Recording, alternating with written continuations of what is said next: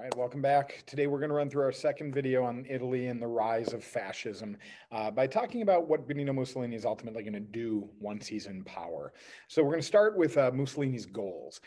First and foremost, he wants to increase Italian national pride that he feels was so harmed by not only the losses in World War I, but also the treaty settlements at the end of World War I. So to build an Italian national pride and to build that Italian unity that was lacking in the country. Remember, we talked the other day about the divisions between North and South, between working class and upper classes, between secular and Catholic.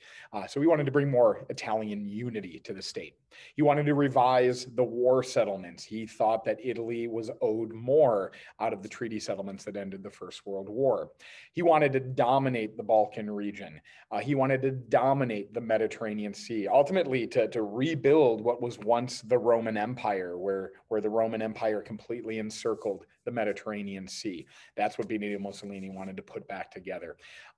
With regard to building the empire, he is looking for what we call living space, or in Italian, spazio vitale. We're going to see the same thing with Japanese aggression and later German aggression as well. This desire to have, like, what Russia and the United States already had, plenty of wide open spaces that can be expanded for the Italian people and their production.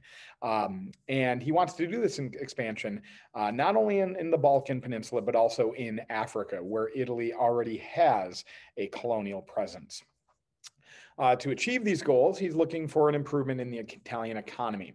And he's going to do this by a creation of what we call a corporate state and a drive towards autarky. Autarky is a term that means having a self-sufficient economy, that you don't have to rely on any other nations for economic assistance or trade goods, that you can really produce everything you need within your own state. In Mussolini's corporate state, he sees all workers and employers working towards the good of the state, and he wants to eliminate class divisions. By this, he's going to, like, for example, we talked the other day about the banning of labor unions, because labor unions, in his mind, will bring division between the workers and the ownership class. Corporations in this Italian corporate state will be strictly regulated by the government. But these land and economic reforms that Mussolini has are ultimately going to fail in making Italy an economic power. And that's exacerbated by the coming of the Great Depression. With regard to foreign policy of Benito Mussolini's government in the 1920s, got a number of incidents, and we can see early on Mussolini's aggressive nature. In 1923, there's an Italian official who's killed on a Greek island called Corfu, and Benito Mussolini is going to send an army to invade Corfu. The League of Nations is going to step up and order a withdrawal of the Italian forces in Corfu, and this is one early example of the League of Nations actually doing what it was intended to do, maintain peace through collective security. But we can see early on Mussolini's aggressive nature. In 1924, he's going to move to seize a disputed town called Fiume, which was held by Yugoslavia, but Italy had majority Italian citizens. He's going to seize Fiume, which is going to certainly, again, show that aggressive nature. In 1924, he's going to enter into a treaty agreement with Albania called the Treaty of Friendship, and Albania will essentially become a protectorate of Italy. This is going to ruffle some feathers because we've got a bit of a rivalry that's going to grow between Italy and France. France had an alliance with Yugoslavia and some other nations in Eastern Europe called the Little Entente, and seeing Italy begin to encroach on these territories is going to definitely make France nervous. In 1925, Mussolini is going to play the internationalist game.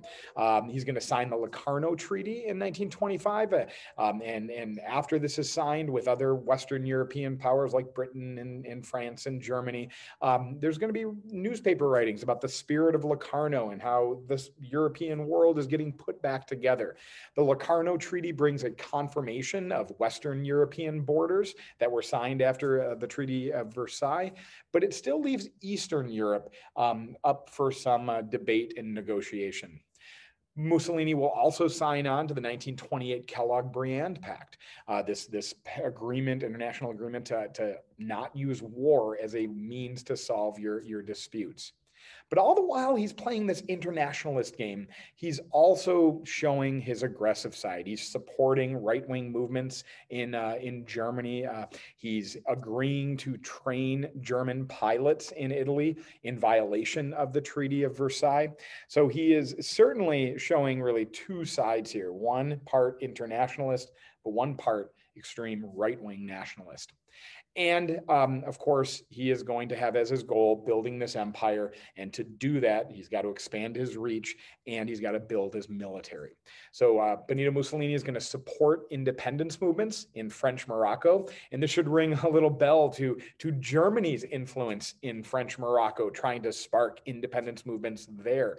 And obviously, Benito Mussolini does not care about Moroccan independence. He just wants the French out of North Africa so he can expand his holdings in North Africa. He's going to suppress revolts and pushes for independence in Italian Libya in North Africa. Despite his agreements to disarm that came after World War I, he's going to promise to build an air force that will blot out the sun. So many planes in the sky that you can't see the sun anymore.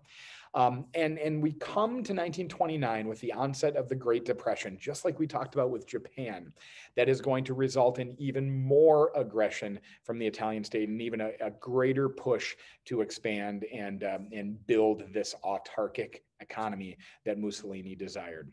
We'll see you next time when we talk a little bit about the growth of Nazi Germany.